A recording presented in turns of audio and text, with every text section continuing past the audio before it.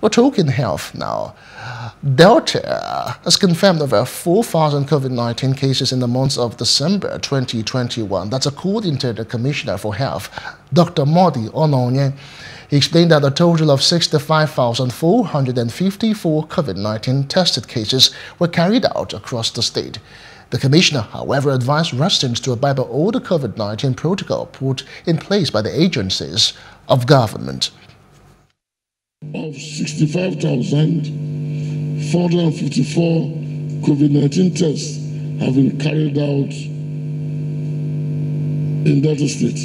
Out of this, 21,744 are rapid diagnostic tests since November 2021, including the events at the NYC camp. Total confirmed cases cumulative is 4,546 as at the 22nd of December 2021. Hello, hope you enjoyed the news. Please do subscribe to our YouTube channel and don't forget to hit the notification button so you get notified about fresh news updates.